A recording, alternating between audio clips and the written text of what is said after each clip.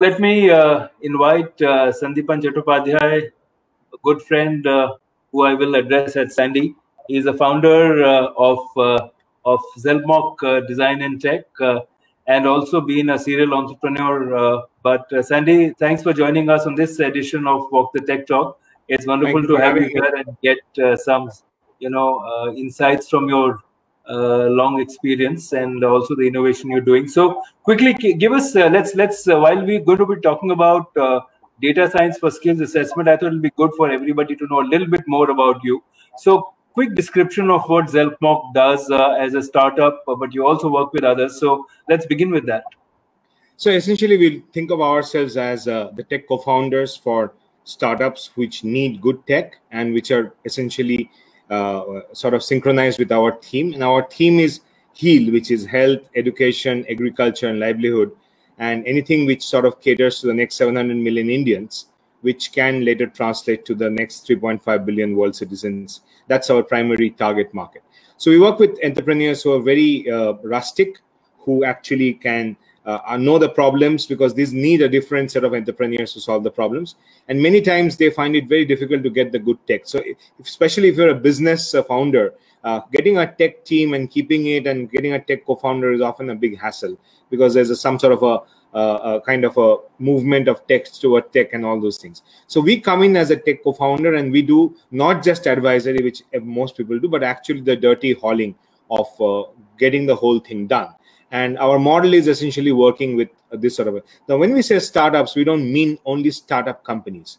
A startup is more of a mindset. Even corporates can have startup ventures inside their thing. So we work with many corporates on their new innovation centers, as they like to call it, instead of startups. But we consider them as kind of a independent, inert sense, which work like startups inside the corporate. And also with the government, we try to push a lot of these new technologies to show them the effect of it wherever it benefits the mass markets, and also to showcase the startups that we are working with to show that this is what we can do with all these things on that part. That's roughly Can you share a couple of examples of what's in your portfolio in terms of? Sure. So, for example, we have 2-3 of them are pretty big now. Mihoop obviously is a lot in the news now. It recently got as a default speech-to-text engine for all Tata vehicles which are coming out now. That's a vernacular speech-to-text engine, and it works in an offline scenario, keeping in mind any of the third world countries' bad bandwidth or, on that part. And the other thing is we are multilingual and all those things. Expecting a single language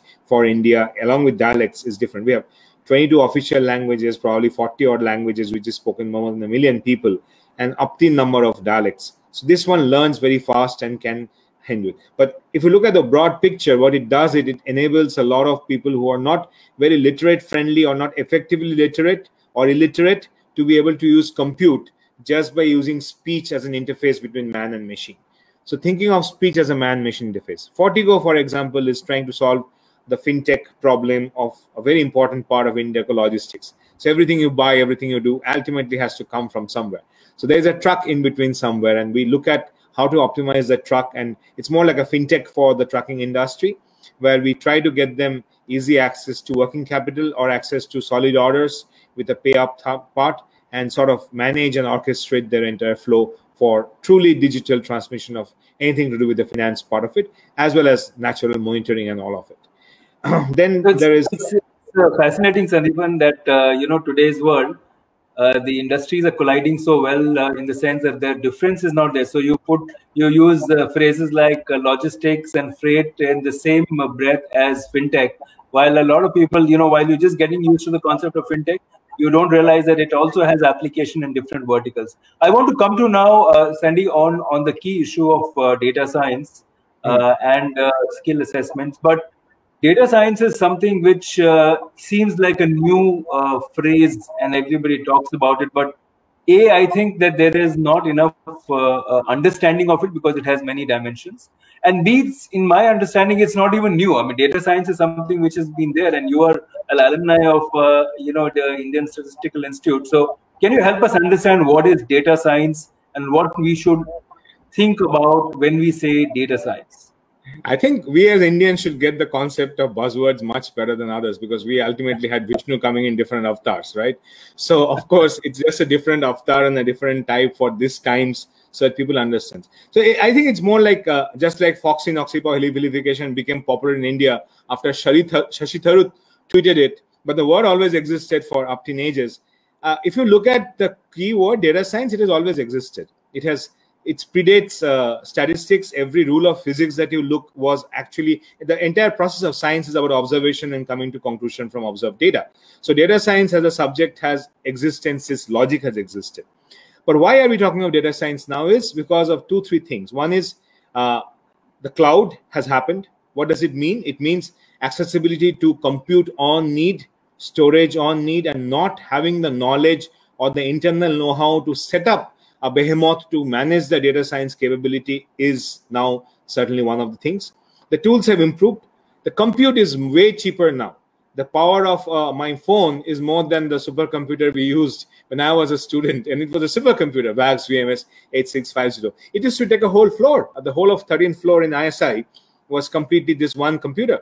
And I have more RAM, or about 4 times more RAM on my cell phone today. So technically what I could do, a number crunching on that there and keep the thing, and I had to wait for 12 hours. Today on my phone, I do the similar regression in just about 5 minutes on my phone. So that's at 6,000 rupees. That probably was a 6 crore purchase. So if you look at, was data science new? Is data science new? No. But is the capability of using it, and does it make financial sense now? Yes. So the kind of things you do. So as a general part, data science is the illogical part of maths, right? So where you have a formula, you estimate. That part was always done better than computers. What computers was not good at was kind of compete with the human element of intuition. Data science gives you that insight of competing with human intuition by brute force.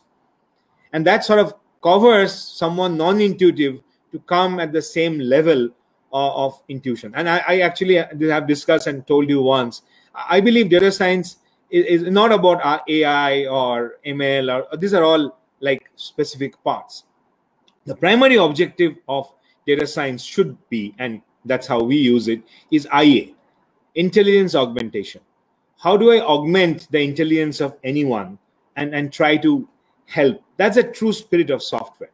Like when you use a Photoshop, you're using layers of knowledge of physics and optometry, which you don't need to know about. But the guy who created Photoshop probably doesn't have the aesthetic sense you as a painter have. Or you are using Word, for example. You are a writer. The Microsoft cannot write the same things you can write, but you cannot write it as effectively without Microsoft. So data science scientists create these tools, but do they know all the uses of it? No.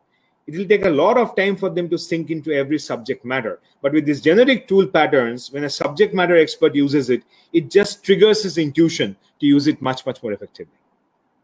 So how does it apply to skills assessment? One is, of course, the fact that people should have the skills for managing data science, but how do you even use it forward? I'll take a step forward back and tell something which is truly strong about data science and truly weak about data science. So any assessment that you do, typically we say it has a type 1 error and type 2 error. For a simplicity sake, let's say type 1 error, avoidable mistakes, which are human mistakes and all. A data science driven process can never do a type 1 error. You can always err on the side of caution. But then there are essential things which are very human in nature, like risk mitigation, where we do not want something, you would rather be wrong, but you would not take a risk onto that part, right? So essentially what is happening is that you are trekking a sense where you are taking data science to a level when you are trying to be, you will never be as good as the best human being, but you can get the practices of the best of those particular skill to be accessible to the rest. So if I look at a percentile graph, data science driven process conservatively cannot perform, let's say, better than the 85 percentile of people. But what it can do is it can bring the 0 to 85 percentile of skilled people to the level of a 75 or a 70 uniformly. So it can raise the lower part significantly. Can you help explain this with an example? So for example, when a novice is doing it, suppose he is doing it without a dictionary and with a dictionary. So when he is writing a note for you, initially, if he is not doing it with the dictionary, or you don't give him a dictionary, he'll come and do so many mistakes that redrafting and all will take you so much time. And he's suddenly performing at, let's say, the 20 percentile level. With time, he becomes 80 percentile as his vocabulary improves and all. But today you give him a tool called a dictionary, which is online, and it starts suggesting, like a Grammarly, right? That's a data science in work. Now, when you are using it, the productivity of that guy is significantly jumping, and he's coming to a 70-75%. His limited vocabulary is still a problem, but at least he's not misspelling, he's not doing a misgrammar. At least he knows the context of the usage, and he has probable synonyms which make it interesting. All these things. Now, the computer did not write the English language. Experts of English language worked on a particular way, and the computer mimicked what they would have done. Can it mimic 100%? Never. But if they can mimic 90% of it, that 90% as a tool is giving an efficiency increase of 4x, 5x to a later person. Same thing applies to assessment. Assessment, as any of senior management knows, is the most difficult thing to do for a manager. There are a lot of these soft issues and all. And sometimes you yourself, though you can make the correct decisions and take the right choices, are not able to fathom what led you to do that. Now, the whole aspect of data science is the humility to know that I cannot logicize this, but I can see the repetitions of occurrence of this part and still can predict what is most likely to happen, though I cannot logicize it. So in a way, so let me ask you, Sandy, just to ask you, a practical advice that you would have for a business head, a department head, or a CEO or a founder, how should that person approach data science for skills assessment? What should there be specific processes? Should there be specific structures? What is the best way to make the most of it? So I give an analogy to my guys internally, and I think that analogy works because everyone understands it very fast in that case. Data science is like a very powerful machine gun. In the hands of an untrained person, it can just wreak havoc and kill the person also. And at the end of the day, the person is just an operator of that machine gun. He's like a soldier. The strategy still has to come from the policymaker and all. And the business has to be that person manning that soldier. But the soldier has to be a trained person capable of utilizing that ammunition and that gun. In the wrong way of usage, it can actually do more harm than good. Like one of the key problems of AI ML also is if it's not done properly, it gives you the false sense of security that it's following data science. But if the model itself is wrong or the analysis itself was wrong because a wrong person was analyzing it without the right business objectives, it can actually do cascading wrong errors and propagate error even faster. And with the false sense of security that I've done what is best practice. Just fitting in a set of tools is not what the best practice is. Making sure that your business processes are the focus and not some mumbo-jumbo technical jargon of data science is being used is the key part. It has to do what you want it to do. It is that matchmaking of what is appropriate for you that is there. I have seen people coming and asking me, we should use ML for this. So when I ask them why, they actually have no answer. But then when I ask them, what do you actually need?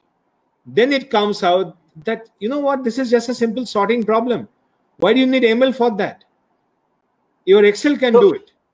So I think you have to demystify that part and think of it just as a language, as a tool.